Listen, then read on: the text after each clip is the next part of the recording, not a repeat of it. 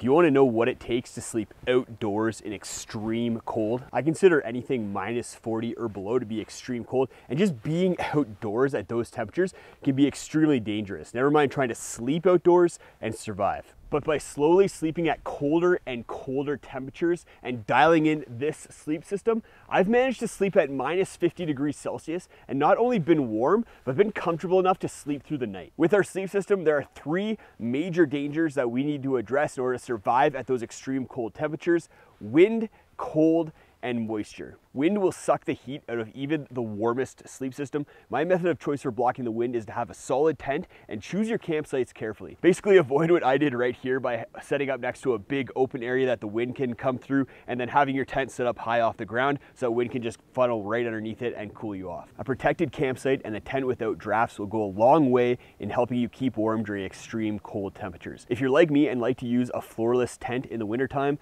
then make sure you're piling snow around the edges of the tent in order to seal out the wind. My sleep system is designed to provide the maximum amount of warmth by creating a large temperature gradient between my hot body inside of it and then the cold ground and air. On the ground, I use a 3-part ground insulation system, starting with this reflective mat. The reflective mat doesn't provide a ton of insulation. The one I have here has a little bit of foam in it, so it's probably boosting my R value by about 0.5. But the main reason I like to bring this reflective mat is because, like I said, I like to use tents in the wintertime that don't have a floor, and the mat helps protect my entire sleep system and bring it off the ground a little bit. A lot of people think that the reflective layer is going to boost the warmth of their sleep system, but that's only the case if the reflective layer isn't in contact with something solid. The way the reflective layer provides warmth is that it reflects heat back to you and prevents radiative heat loss, but if that reflective layer is in contact with something solid, then it's going to be conducting heat and not providing any sort of warmth boost by reflecting the heat back to you. On top of the reflective layer, I like to have a foam mat. The foam mat is going to help with conductive heat loss to the ground,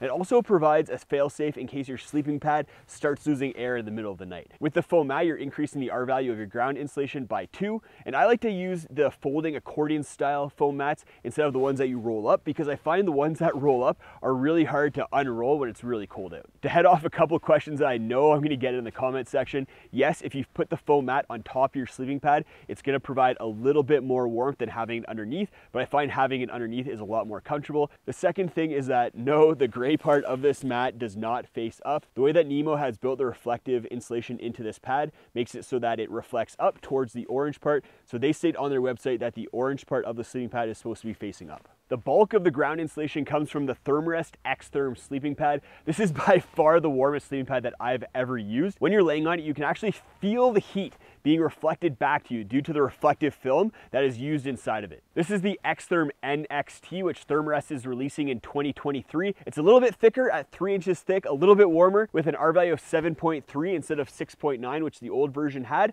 and it's a little bit lighter as well. Around my body, in order to protect me from cold air and moisture, it really starts with my base layer and then extends out. I use a thin and tight long sleeve and long pant base layer, not for insulation, but as the first step for managing moisture. The purpose of a base layer is to wick sweat away from your body, and something thin and tight is going to do that most efficiently. The merino toque and socks that I also wear as part of my base layer system have the same purpose. I then wear insulated socks, fleece pants, and a fleece sweater for on-body insulation. Getting out of your tent to pee without fully bundling up would be very dangerous during extreme cold temperatures, so having fewer layers is ideal to make it easier to use a pee bottle. Don't get it twisted, you need a pee bottle if you're going to be out camping in temperatures below minus 30. You do not want to be getting out of your sleep system and out of your tent at those temperatures. The big kahuna of the sleep system is this sleeping bag from Thermarest, the Polar Ranger. This thing is comfort rated to minus 20 degrees Celsius, limit rated to minus 30, and I've taken this sleeping bag down to those temperatures and been very comfortable. It's quite lightweight for how warm it is, weighing only 1.48 kilograms, and has tons of awesome features, including this snorkel at the head end here, which really helps with managing moisture and keeping your face warm, as well as these armholes, which can act as vents if you're using this in a little bit warmer conditions. As well, you can stick your arms out and hold up a book or do some chores around your tent without having to fully get out of your sleeping bag. Thermarest released an updated version of the Polar Ranger for 2022. Some minor updates and tweaks to some of the features, but the big change is that it's now made with 100% recycled nylon. So you get basically the same awesome sleeping bag as the previous version, but it's now a little bit more sustainable. The next major piece of insulation is this top quilt that goes over top of the Polar Ranger. It's going to provide a lot of extra warmth, but more importantly, it's going to help with moisture management. No matter what, our bodies are going to be producing a lot of moisture while we're sleeping, and we need a way to manage it. Otherwise, moisture is going to start accumulating within our sleep system, and it's going to start decreasing the warmth that it's providing, and that's going to get really dangerous really quick. The first step to managing moisture involves the base layers, which we already talked about.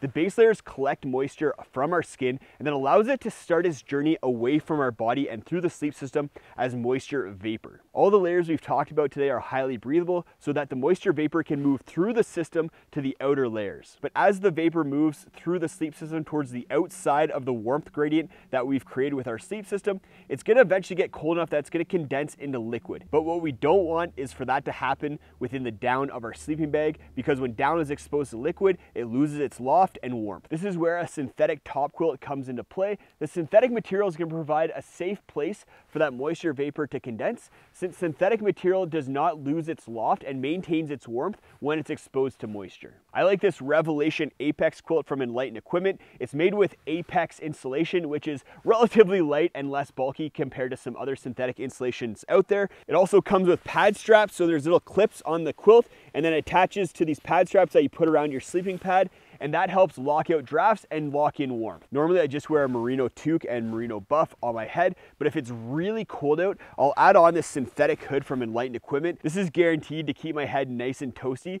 during extreme cold temperatures. Go check out this video for my hot tenting gear list.